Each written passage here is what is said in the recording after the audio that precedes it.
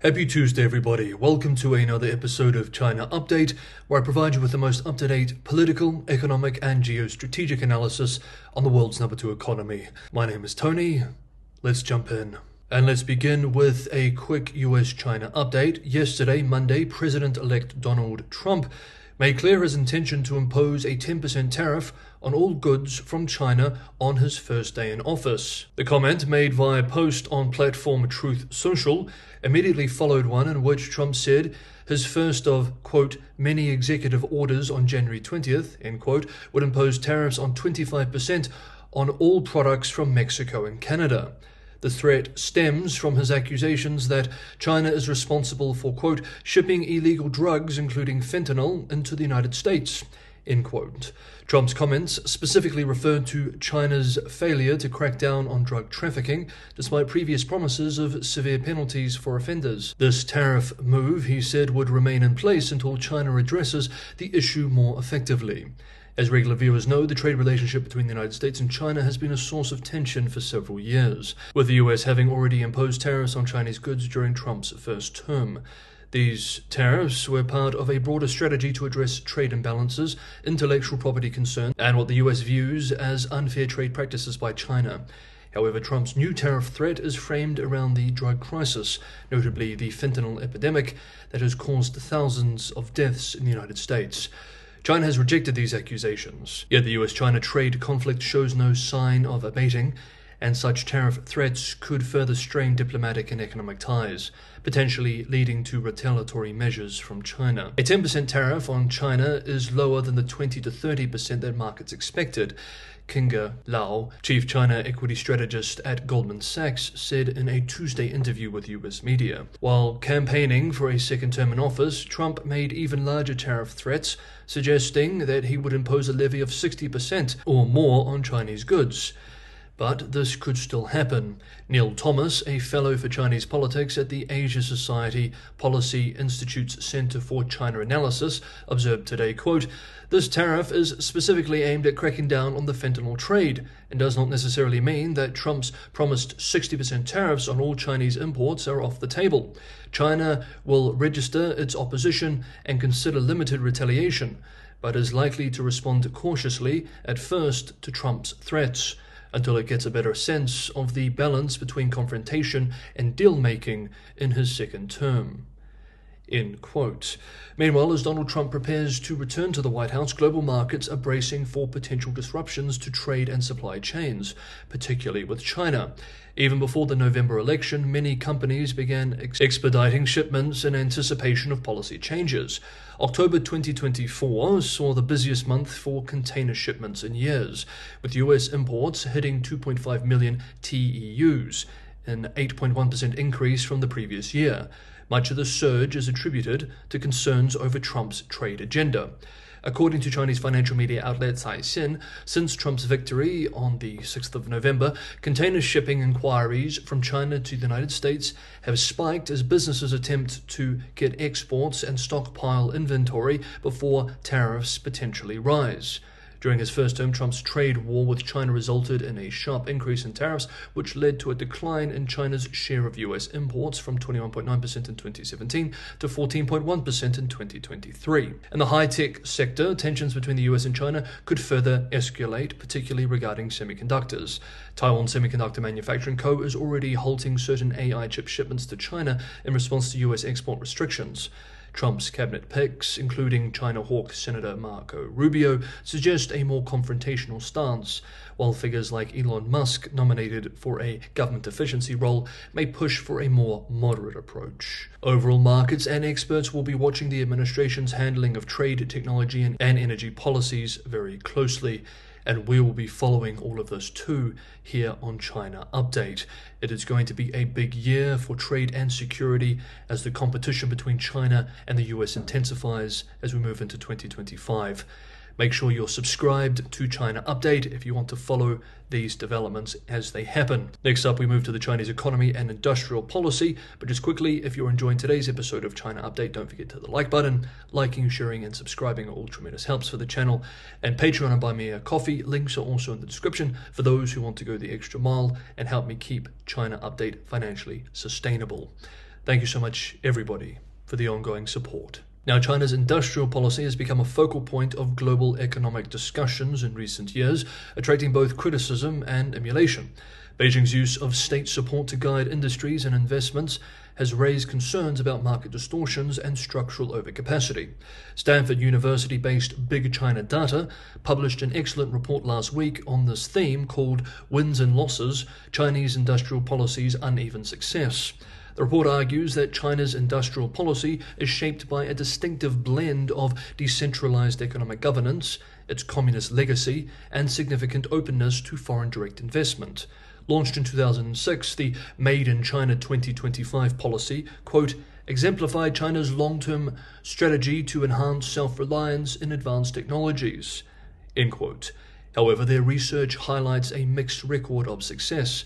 For example, while innovation subsidies under the Made in China 2025 framework increased R&D spending, they did not consistently boost productivity or profitability. According to the Stanford report, there are several lessons to be drawn from the research on industrial policy.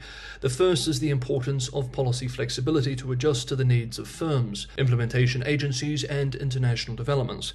The second is that policies should be designed to reduce distortion and introduce as much discipline as possible for companies through competition and market incentives. Thirdly, policymakers should recognize the importance of global value chains to innovation and acknowledge the costs associated with a more isolationist stance. The report concludes that the expansion of industrial policy in China, quote, raises broader questions on the future of the global rules-based order. Current institutional arrangements are unequipped to deal with a world where multiple large economies are openly pursuing industrial policy. End quote. And indeed, big players like the United States, the EU, and others have responded to China's industrial policy with protectionist policies, most notably, of course, increases in tariff rates. Now, one of the great symbols of China's massive industrial policy, with all its pros and cons, is the country's massive network of high-speed rail. This week, US-based The Wall Street Journal published a long-form article discussing this system as it relates to China's wider fiscal agenda and industrial policy. China's high-speed network is set to exceed 30,000 miles, already enough to circle the globe, with further expansions aiming to add nearly 15,000 miles by 2035. China's high-speed rail encapsulates Xi Jinping's focus on advanced technology and state-driven development. This colossal project prioritizes collective benefits and national prestige. High-speed rail has transformed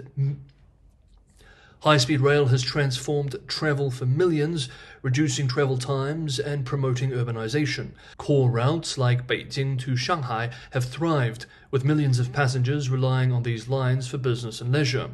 Yet the expansion goes far beyond connecting major cities. High-speed rail has reached rural and less populous regions, such as Foshun County in Sichuan Province. Here, despite a shrinking population and limited demand, multiple new stations have been constructed. At Fushun Station, a massive facility designed to accommodate thousands sees only a trickle of travelers, raising questions about the sustainability of such investments. The rapid expansion of high-speed rail has come at an extraordinary financial cost. Over $500 billion has been spent on tracks, trains, and stations in the past 5 years alone. And the China State Railway Group now shoulders nearly $1 trillion in debt and liabilities. The system's maintenance costs and annual debt servicing requirements of $25 billion further exacerbates the financial burden. On top of this, there are only a few core lines, like Beijing to Shanghai and Shanghai to Guangzhou, which are financially sustainable. Almost all other routes are losing money. While ridership has rebounded post-COVID-19, some lines, particularly in rural areas, struggle to justify their construction costs, unable to even meet the cost of electricity, let alone capital costs and other costs.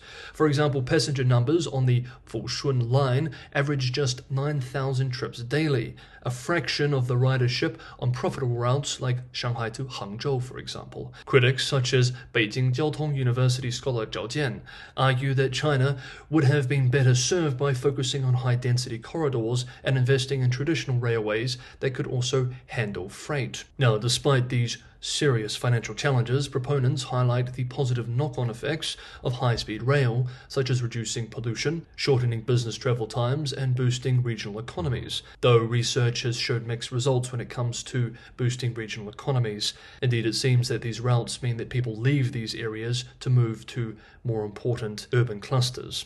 The network has also become a point of national pride, fostering goodwill through low ticket prices that make high-speed travel accessible to many.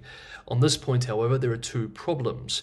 Even at subsidized rates, there are hundreds of millions of Chinese in the poorest regions who are unable to afford the tickets.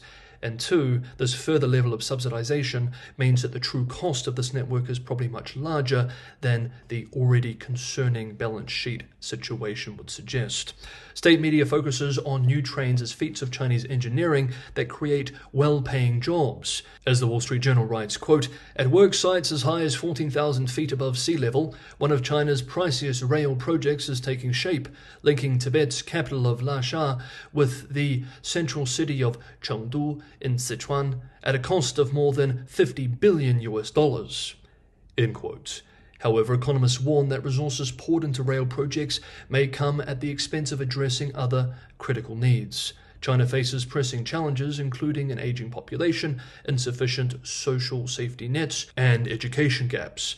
Investments in infrastructure, while offering immediate economic boosts, may divert funds from initiatives that could yield long-term benefits for citizens. And of course, as regular viewers know, the fiscal situation at the local level is at a crisis point.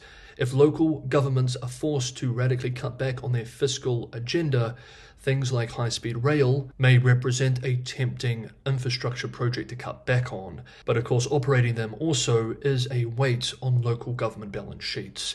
As China continues to expand its high-speed rail network, its leaders face tough choices. Striking a balance between showcasing technological prowess and ensuring financial sustainability will be crucial. While the trains have undeniably transformed transportation, the long-term viability of duplicating routes and building in sparsely populated areas remains uncertain.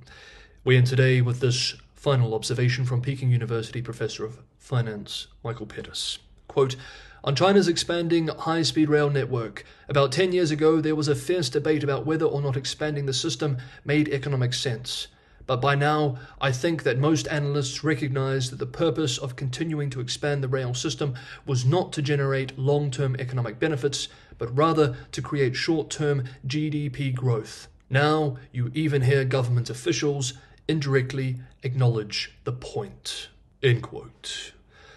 Okay, that is today's episode of China Update. Thank you so much, everybody, for watching. Have a good Tuesday, and I will see you all tomorrow.